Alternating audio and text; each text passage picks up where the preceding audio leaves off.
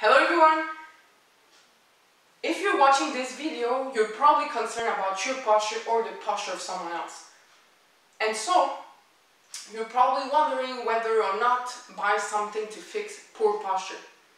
In this video, I will share the pros and the cons of posture correctors, and I will also give you some options to take into account when dealing with bad posture.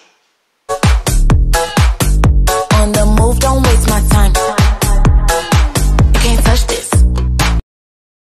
What you need to know is that there are several types of posture correctors, but I will mainly talk about the t-shirts, braces, strap ones, because they aim to support neck, back, and shoulders. So I will start with the pros. So the first good thing about posture correctors is that it reminds you to keep your body straight without thinking about it. Just like a smoke detector, it will help you to alert you before a fire goes on. So it cannot do more than this, it cannot put out the fire, right? The second good thing about posture correctors is that it provides temporary pain relief and removes some joint tensions that you may have. The third good thing about posture correctors is that it can be an alternative to people with severe posture-related pain or bad health conditions such as an injury or surgery. The fourth good thing about posture correctors is its affordability. So it's not too pricey. The price is around $30.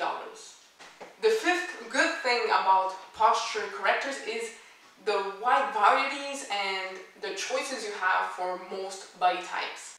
Now we will talk about the cons of posture correctors. The first bad thing about posture correctors is that it makes your muscles, which stabilize your upper body, become lazy and eventually weak, says Dr. Emil Vogshore, a spinal surgeon at St. John Hospital in Santa Monica, California. And in my opinion, it's just like using a cane when dealing with mild to moderate knee pain. So basically, the cane is replacing the muscles around your knee, and you're not really fixing the problem directly, right?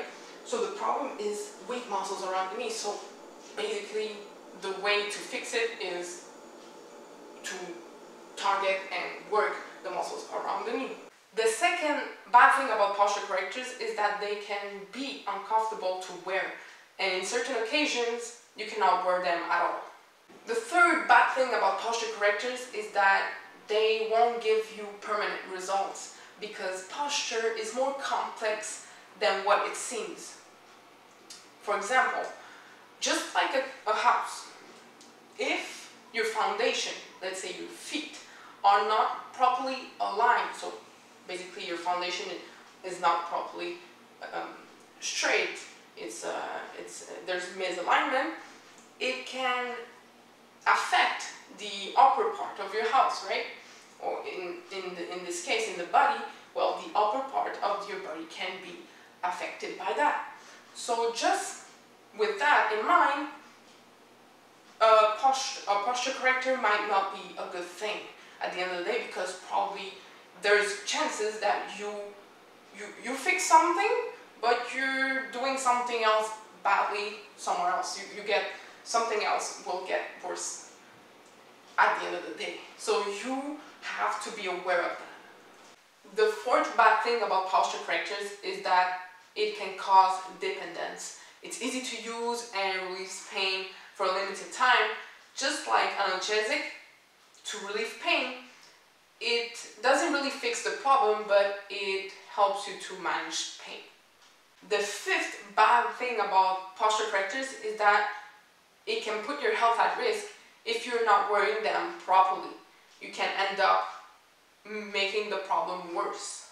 That is why it's really important to consult your health provider to know if you really need it and if it's worth buying it. Here's a review of a French guy, and he's saying that those tools are not 100% effective, and that he suggests that exercises could be a way to keep this alignment for long term. Overall, posture correctors are great tools to make a short-term difference, but they aren't a miracle fix. That is why you should be looking for, instead of options such as ergonomics, postural habits, personalized exercise program, and have someone to assess your posture and other aspects that are important to take into account when talking about bad posture. So with that in mind, I hope you found this video interesting and helpful. And to learn more, you can visit my page, Can Touch This. I help desk workers to get rid of pain and feel better.